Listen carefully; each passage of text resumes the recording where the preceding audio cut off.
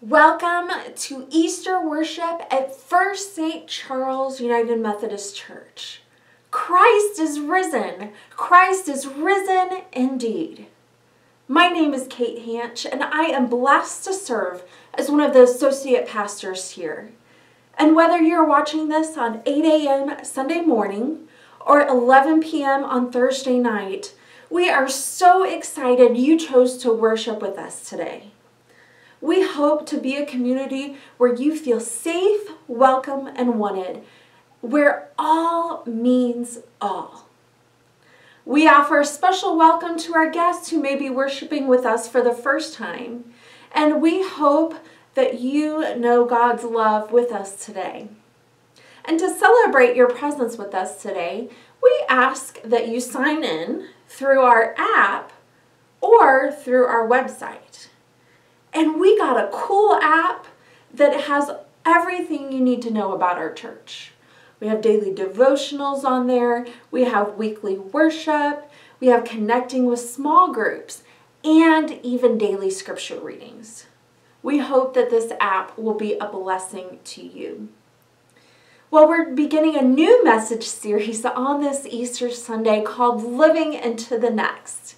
And our preaching pastor for today is Reverend Dr. Bart Hildreth.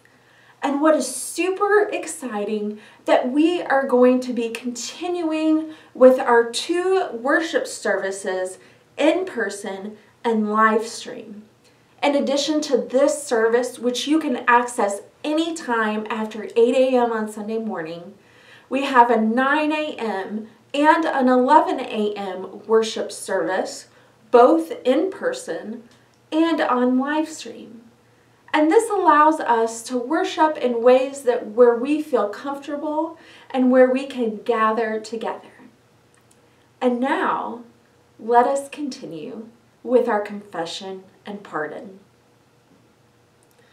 The season of Lent is a time of prayer, fasting, and self-examination. It symbolizes the 40 days Jesus spent in the wilderness when Jesus fasted and Satan unsuccessfully tried to tempt him. In this season, we come to terms with our individual needs for God's mercy. The candles represent the themes of Lent. Each week of Lent, we extinguish another candle, remembering how we, the human race, rejected Jesus Christ, the light of the world.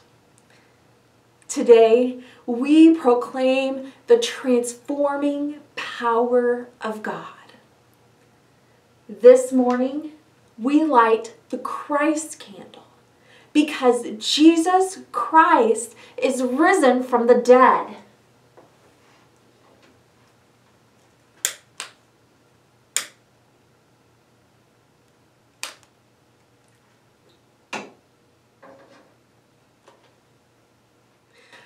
We confess that there is still pain and suffering in the world that we too often ignore. We know that in the pain of death, there is life.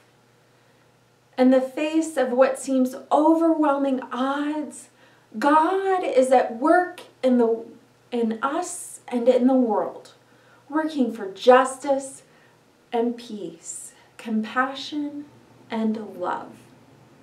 We celebrate new life, new joy, and new possibilities. Christ is risen in us, for whenever we gather in His name, He is there. Hear the good news.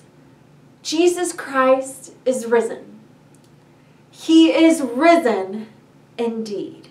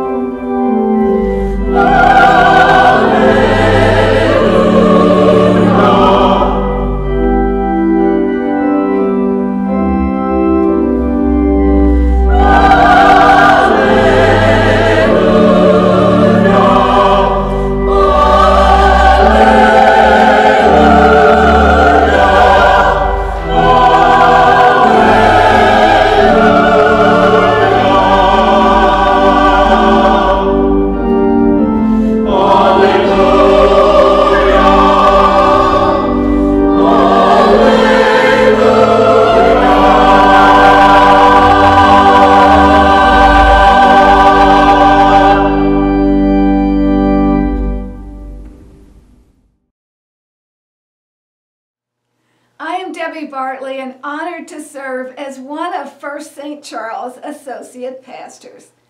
And as we worship together on this Easter morning, let us also pray together. On this Easter morn, we welcome you, Jesus, into our lives. Christ is risen indeed. We welcome your resurrection, for it is life-changing, life-giving, and life-sustaining.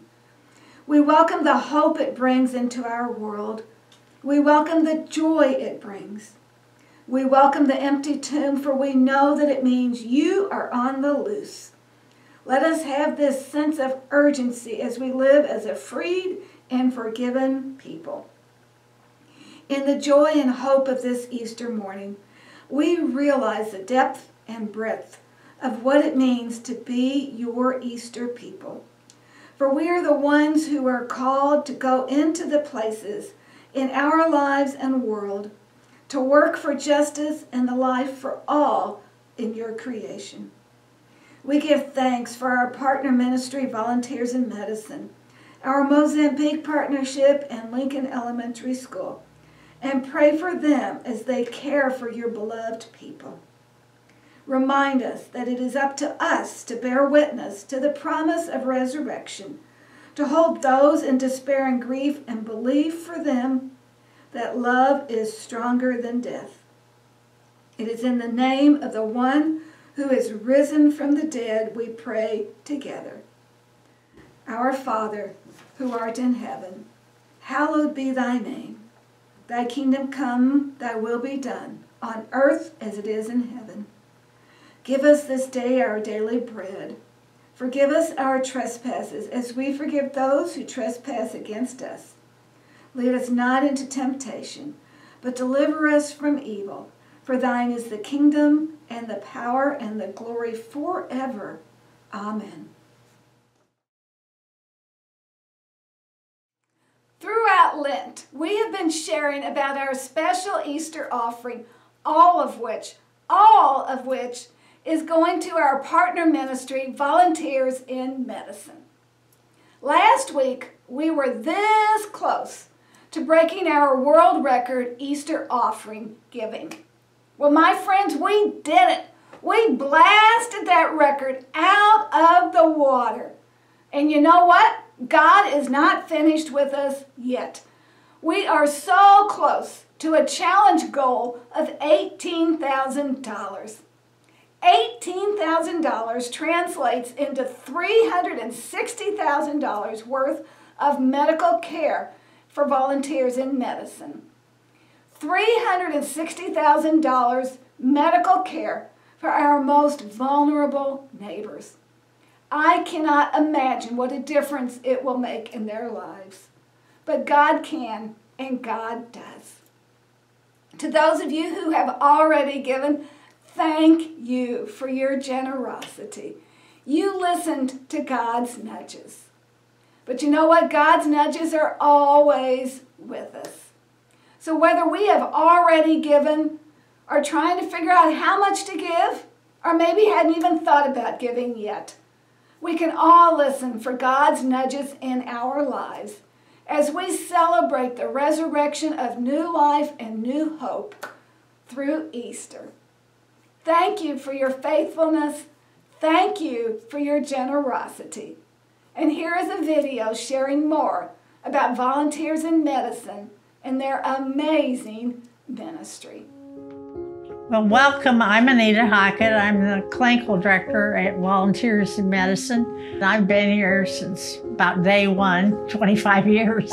Well, this clinic actually started, it has some Methodist roots. Our clinic actually started when a lady from Faith Methodist Church, mother died, and she wanted to do something with $2,000. She was concerned about health care. And she talked to a few other people, and it started growing. And so we opened really on that $2,000. We are a primary medical home. Our patients are medically underserved in St. Charles and Lincoln County. Our patients are treated, they're given medicine, they see very qualified, licensed people to provide their care, and they never are charged a penny for that. And then we operate, we're all volunteers, we have no paid staff. We function on donations. We get some grants, but it's donations. And without the donations, we can't open the doors and do what we do. So that's a vital part of this whole mission, is the people who are willing to make the donations and care enough. People in the community have been so willing to support us. Although this last year with a pandemic, it's been tougher to raise the money, which is no surprise, but that's been one of the challenges that we've had. Our funds can go directly for patient care, and at the present time, every dollar that's donated does provide $20 or more in health care services. So it's a vital ministry to come out of our church in many ways.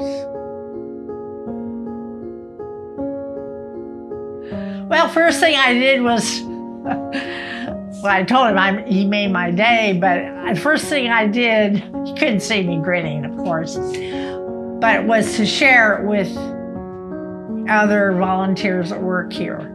And, it was one of those great moments of the day when, hey, listen to what just happened on that phone call. So, oh yeah. And then to share it with the other volunteers who are from our church family, that means a lot, because your church family is supporting you.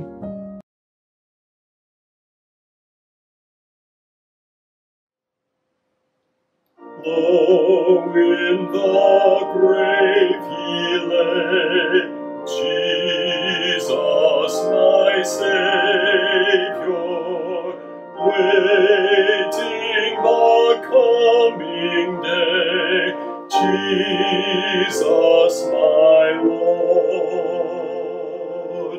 Up from the grave he arose, with a mighty triumph o'er his foes. He arose a victor from the dark domain, and he lives forever with his saints to reign. He arose, hallelujah, Christ arose. Daily they watch his bed, Jesus my Savior. Daily they seal the dead, Jesus my Lord. Up from the grave he arose, with a mighty triumph o'er his foes. He arose a victor from the dark domain, and he lives forever with his saints to reign. He arose, hallelujah, Christ arose. Death cannot keep its prey, Jesus my Savior. He tore the bars away, Jesus my Lord. Up from the grave he arose, with a mighty triumph o'er his foes. He arose a victor from the dark domain, and he lives forever with his saints to reign. He arose,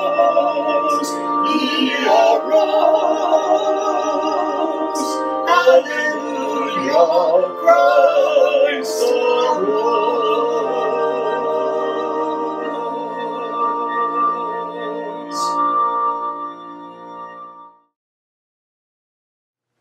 Let us pray over our gifts.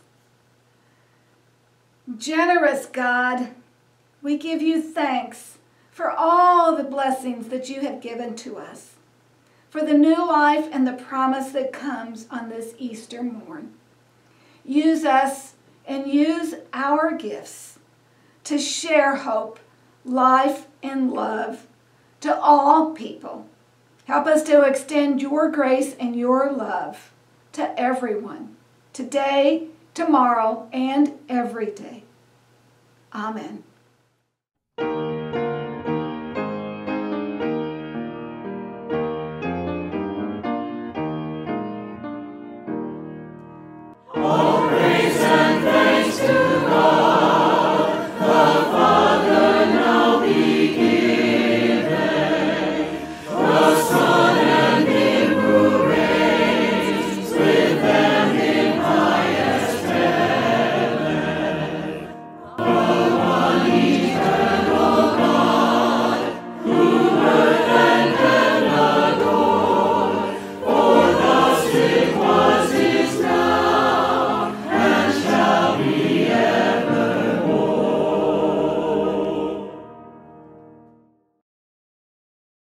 Today's scripture comes from the book of Matthew, chapter 28, verses 1 through 10.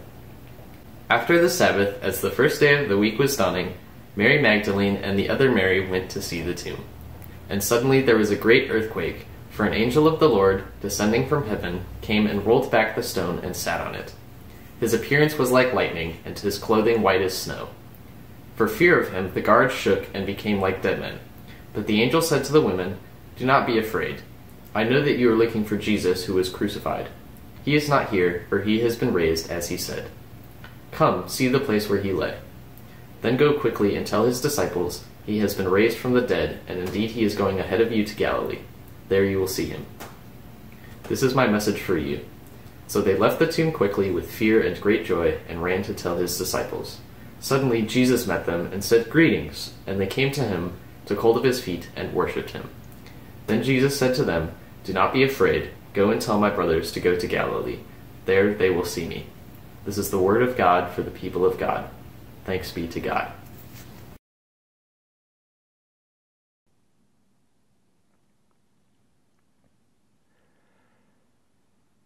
As the first day of the week was dawning, this would become a defining moment for Mary, who, along with the other Mary, went out to the tomb in that liminal instance, just as the new day and a new week threatened to begin.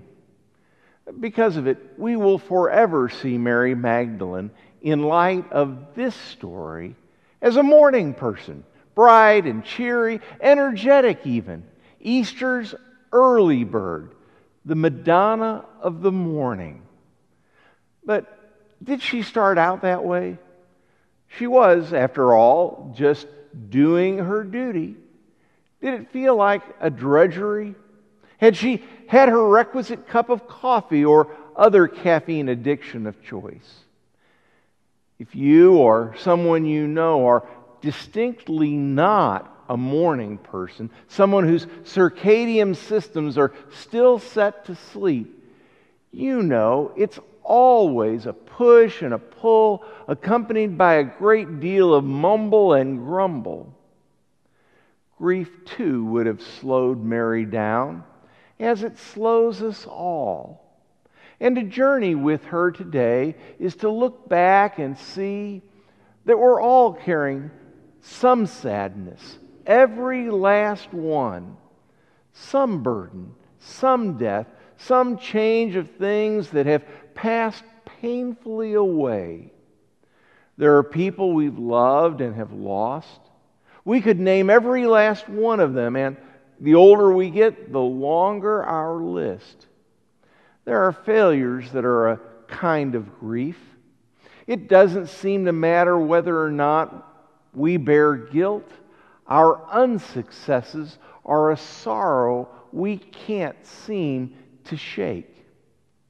The death of dreams presses in on us, of life that hasn't turned out our way, of roads not taken, of imagined futures for which we still sit Shiva, as a Jewish Mary might say. Has this past year been anywhere near what you expected or wanted? Me neither. All politics around him aside, it was Dr. Seuss who rightly pondered, how did it get so late so soon? It's night before it's afternoon. December is here before it's June. My goodness, how the time has flown. How did it get so late so soon? So we reminisce and reflect and with regret say, I thought we had more time. It's the song we sing as grief beats its breast, insisting that we live into the last and the burden of whatever is past. That's where we are and how we come upon Matthew's telling of this day. Now, by way of a bit of teaching, some scriptures ought to be read as if gazing on a sculpture, studying each careful line and chiseled mark. Some scriptures ought to be considered as one might ponder the studied absorption of Rodin's Thinker or Michelangelo's grief-laden Pietà. Matthew's word instead cries out to be considered as a watercolored story splashed on the canvas of our lives in vibrant hues, exciting the senses. It comes to us from the other end of the spectrum, like a Cézanne or a Monet with his water lilies, asking us to take it all in with the ever-changing, ever-new light of day. That's my bit of teaching for how we might consider reading different scriptures in different ways. When it comes to today's passage, think about it as a bright and flowing watercolored canvas. When we do, what comes is a quickening word. As the first day of the week was dawning and suddenly there was a great earthquake. The angel's appearance was like lightning, and the angel said, "He is not here, for he has been raised," as he said. "Go quickly and tell his disciples." So they left the tomb quickly and ran to tell his disciples. Suddenly, Jesus met them. Easter is all about running feet and news that can't wait. Didn't you love hearing Dan and Sharon O'Donnell sing, "Up from the grave he arose"? I needed that, and they did a great job. Sometimes when it's sung, you'll hear a distinct modulation of tempo between the stanzas and the refrain, beginning as softly as a dirge intended to bear our grief. Lo, in the grave he lay, Jesus my Savior, waiting the coming day, Jesus my Lord. And then, almost with a shout, up from the grave he arose. With a mighty triumph o'er his foes, he arose a victor from the dark domain, and he lives forever with his saints to reign. He arose, he arose, he arose, he arose. Hallelujah! Christ arose. And with that note, Christians become a people no longer living in the last and burdened by the past, but living in the urgent. All this month, we'll focus our messages around how we live into the next. It starts with living in the urgent. It starts with going quickly. There's an urgency to faith upon whom Easter's light has dawned, an urgency about the changes needed in our lives, about old habits that, like the gravestone, are rolled away, about sins forgiven and guilt turned to assurance, about grief transformed into an unrelenting hope, about new commitments that demand our all-in yes, and about justice that can't be put off. Today just so happens to be the anniversary of the death of Martin Luther King Jr. It's now been almost 60 years since he wrote his stunning indictment, particularly of clergy, but also more generally of people who look like me. It's entitled, "Why We Can't Wait," a recounting of why justice delayed is justice denied. More than anything, King's book is a proclamation of Easter's claim that there is no Christian who is not urgent about all that's wrong and needs to be made right. Easter is all about running feet and news that can't wait. Now, it wouldn't surprise me if almost everyone worshiping with us online or in the sanctuary had their own stories of things that happened suddenly, unexpectedly, of news that cannot and will not wait. This is mine. It was 29 years and 1 month ago today that I was leading Sunday worship in our church in North Carolina. The service had started. The choir had sung. What I'm sure were pious prayers had been offered. An offering had been collected. All was going exactly as expected. That's when I saw this usher coming around the side and as quietly and as inconspicuously as he could, he slipped up front and handed me a note. It said, rather matter-of-factly, "Your wife is going into labor. We'll take her to the hospital and meet you there." Well, that's nice. My external reaction was all calm and collected. My internal self, however, was going bing, bing, bing, bing, absolutely bonkers. Somehow, both my children managed to come into this world on a Sunday, and my daughter, my second child, wasn't about to wait. I, however, was young and way more foolish in what I thought was the decorum a pastor was expected to maintain than I might at this stage of my life. What did I do?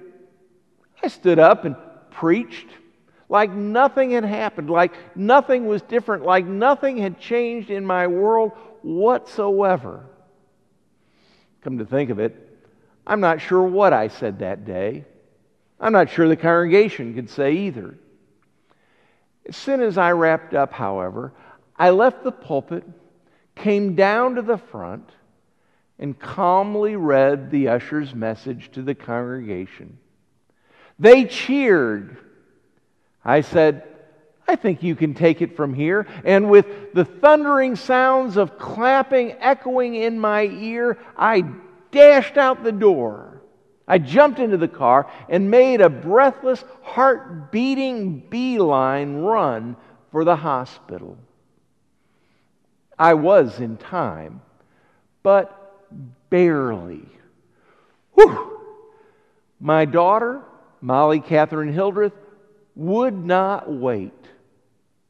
Life can't wait. It's absolutely urgent and won't be delayed. This is the message of our Scripture, such that in the same breathless way we clap and cheer and say, "Christ is risen. Christ is risen indeed." We are a people no longer living in the last and burdened by the past, but living now in the urgent. This is our message. It's urgent that we share it. When new life comes, where will that take you? To whom might it take you? Quick, God's waiting for our answer.